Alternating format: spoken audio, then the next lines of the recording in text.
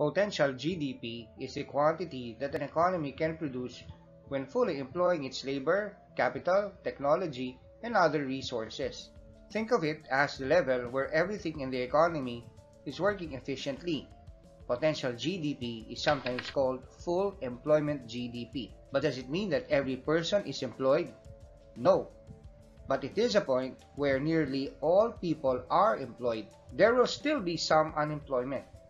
This state is also called the natural state of unemployment, when people are without work because of structural and frictional causes, like they are jobless because many of them are mechanics, when the industry is looking for software engineers, or some people resign from their jobs and are looking for work elsewhere. Potential GDP, therefore, is the output level wherein the economy experiences full employment and is also at its natural state of unemployment.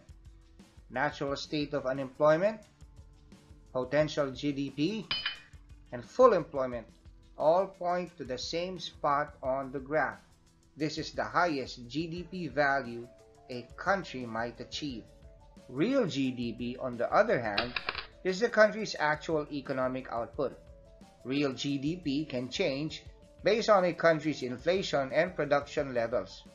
Real GDP can be below potential GDP, upon which the economy is underperforming and its resources is underutilized. It can temporarily go beyond potential GDP if the economy is running above capacity with overemployment of labor and capital. Identifying the economy's potential GDP is helpful when it is compared to real GDP because it makes for a valuable benchmark for measuring economic growth.